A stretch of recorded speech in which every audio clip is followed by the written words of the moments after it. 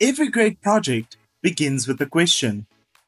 But how do I refine an idea into a hypothesis? Let's break it down step by step. Step 1.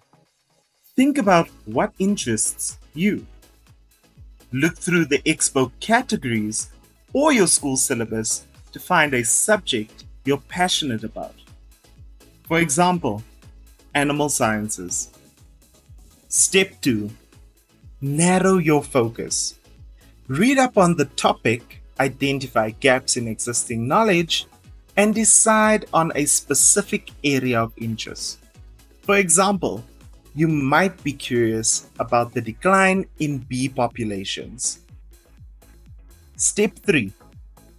What exactly do you want to know?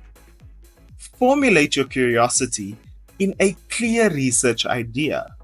For example, why is there a decrease in the bee population in Green Valley? Step 4.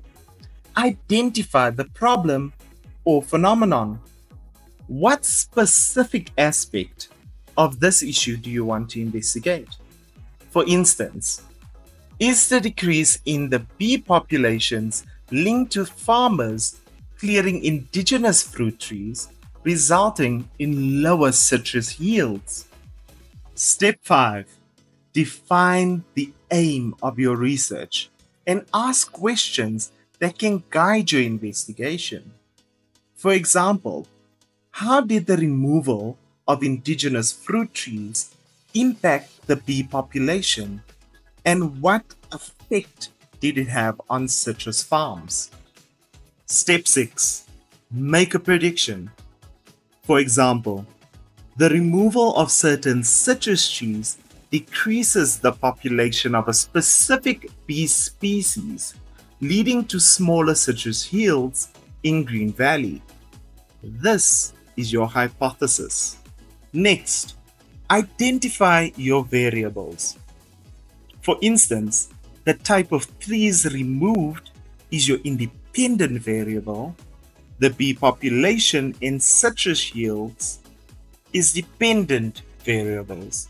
And environmental conditions might be your controlling variable.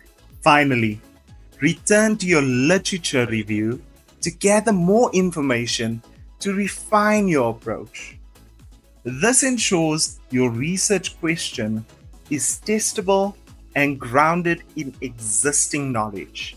Now, with these steps, you can transform your curiosity into a structured hypothesis.